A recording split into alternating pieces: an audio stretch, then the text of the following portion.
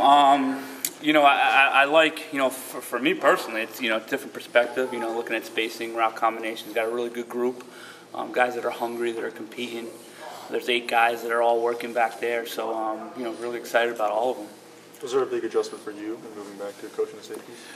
No, not really. I didn't know what it was going to be like the first day on the field, obviously, because you're looking, when you're coaching linebackers, it's all protections and run game to start. When you're coaching safeties, it's all spacing and route combinations to start. So different perspective, but no, I think it's been smooth. I got Coach, Devin Bush with me. So he's it's easy to lean on him if I need to. So he's awesome and been great with it too. And he's played at the highest level at the position, so that always helps. But no, it's been good. I think the transition's been really good. I enjoy it. Josh Metellus took a little heat last year, but it sounds like he had a really good spring. He's even played some corner at times in the scrimmages. He did for a day. Yeah, we had to move him out there for a day. He did a hell of a job. I don't know about the heat he took, but he's had a really good spring for us. I really I appreciate him. He comes to work every day. He's an athlete that can play at a high level, and that's what we expect out of him. And that's I talk to them moving forward, and just got to get him playing at a high level, and I expect that this year. What specific areas of improvement have you seen the safeties make over spring practices? It's funny because it comes from linemen, but one of the ways I wanted to really improve those guys was in physicality. We do a lot of, things to improve their physicality, in terms of, getting off blocks and not allowing receivers to block us and things. And that's been a vast improvement, I think. And it's easy for me because linebackers, that's what you do, So, that's been really good. I wanted to really get detailed with their footwork. Every break means something. The way you break on a route, every step means something. The angles you take. We've really honed down on the really basics of that stuff. In the winter, we really went to like speed school, essentially. When we're breaking on a route or breaking on the ball, it's all about your directional step, gaining ground, and pointing in the right direction with your first 2 steps. So, I think they've gotten faster in that stuff throughout the winter and the spring, which is good as well. When you say speed school, is that something you worked with Ben Herbert? To say come up with something that's going to develop? Well, he does his own thing, but when we get them, it's different. I'm not talking about their straight line speed. That's Ben and their agility and all that. I'm talking about, balls thrown out there, pointing your directional foot, gaining ground with your other foot, so you break better. We call it don't Flintstone. Some people teach where you just go up and down with your feet before you break. We want to gain ground immediately. So that's what I'm talking about. Don't Flintstone? Flintstone, because how they run and Fred. Fred runs. And, we don't like that. So that's when I'm talking more football related. They're awesome too. They've done an incredible job. Overall strength and speed of the team's been awesome too. Who are your third? Go ahead. You've been here pretty much since Jim first got here. What's it like now to have those guys the first wave who came in as the leaders and the guys who kind of set the tone? In terms of the players, it's really good to see these guys develop that we've recruited from the beginning and see where they're at and how they've matured and grown. It's really our first real class with that the guys that are going into their 3rd year, and those are the leaders of the team right now, and it's an awesome class and they're hungry to win, and they came here to win a championship, and now it's getting to that pinnacle where it's like put up or shut up. So the way they've been working, they're planning on putting up, so we're excited about that. We haven't heard a ton about Jamaric, and who are your 3rd and 4th guys right now behind Tyree and Josh? I really have a bunch of guys working. I'm not really categorizing 1, 2, 3, 4.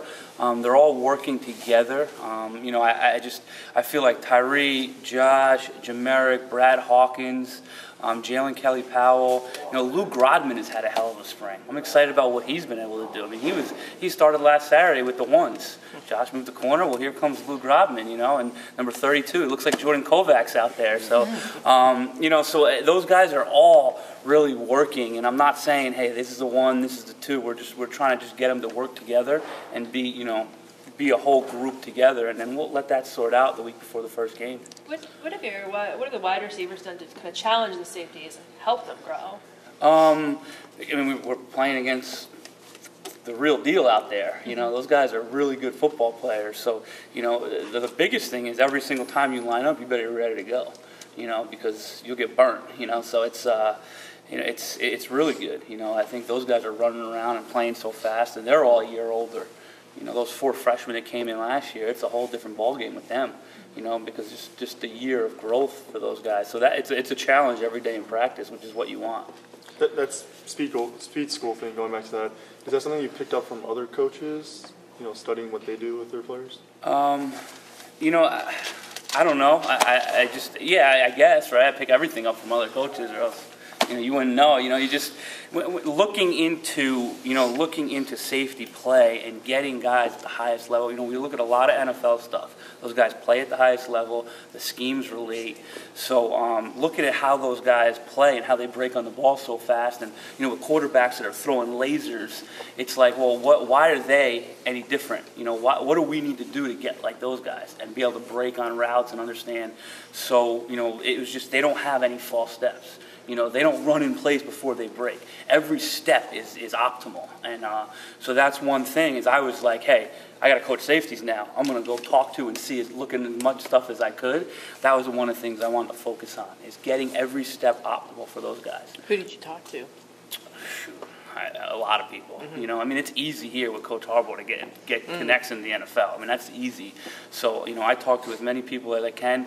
I also have this thing where I like talking to small school coaches, especially on special teams and even at the safeties, because, those guys, they might not get the talent, and they also, on the other side of things, need to make sure they coach guys that are maybe a little slower than a receiver they're playing. Yeah. So I try to stay talking and communicating with people. D2, what's a small school? We had Bethune-Cookman in here. We had Columbia. Trying to think. Last year had Toledo in. I went out to West Point for a couple days. Just schools like that. West Point this winter? Did you go out there this winter? I did, yes. And it's because they're developing guys who aren't as maybe talented as the guys you're getting. You just like what they're doing. You see it on film, you watch them, and you just like what they're doing. So you just try to, call them up and say, hey, you want a clinic? You want to talk some football and stuff? So, it's just they caught my eye. The connections you make, they catch your eye, and you want to go talk to them. You're seeing more consistency from your punters, and what's how are they doing? Well, they're a year older, so right away, yes.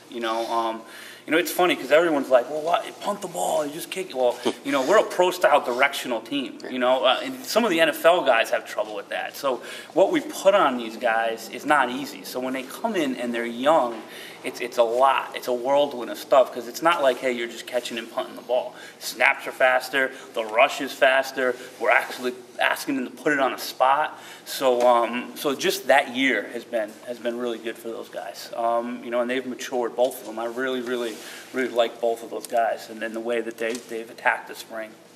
Chris, you had an interesting offseason personally. You flirted with Alabama. You got serious. How serious was that, and why did you come back?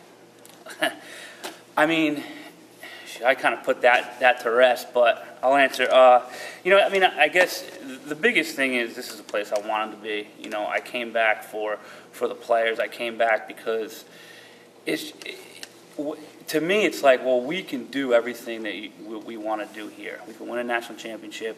I love the school. I think the environment, the people I work with, it's like, well, hey, I can go and move on and coach for another great coach. But, I just felt like I didn't need to make this whole thing a rat race and jump to the next job. I see that all over the place in college football, and I wanted to just be different. And there was really no reason. It was easy for me to decide to stay. It would have been harder to leave, no matter what the job was. So, and I appreciate, the guys that I've recruited that I have a really good relationship with, I just felt like it was better for me to see it out and see if we can, do what we've come together to want to do, and I appreciate Jim. I gotta be loyal to him. He gave me a shot, and not a lot of people would have gave a high school coach a shot. So, if Jim walk into Jim's office, Coach, you want me to stay? Absolutely. Well, okay, I'm going to be loyal to you. So that's a big part of it too. How flattering was it that Alabama came? It's awesome. You're talking about a team that just won the national championship. So obviously, it's like it's a shock at first. And it would have been the ability to work with another great coach and see a different perspective. But at the same time, I kind of love what's going on here. So, yeah, but it was flattering for sure. Time for a couple more for Chris. Chris, is Donovan still taking pumps, or? Yeah, he is, of course, and he looks like way more comfortable there. You know, it's funny, going into last year, I had 3 different people tell me, do not start a freshman punt returner. Don't do it. But he was the best we had, and we wanted to live with it. We were so young across the board. You know, we had a first-year snapper, first-year punter, you know, first-year, kicker. So it was essentially like, you know what, what's one more first-year guy? So we were going to live through it. He had some highs and lows, but I think he got better through the fall. I actually just told him in the meeting today, he's catching the ball better than he was at any time last year. He's just more comfortable. That's a hard thing to do. And it's for a freshman, it's like, well, you're reading the nose of the ball, the wind factor, and there's a lot of things that go into that. He's now getting comfortable in that.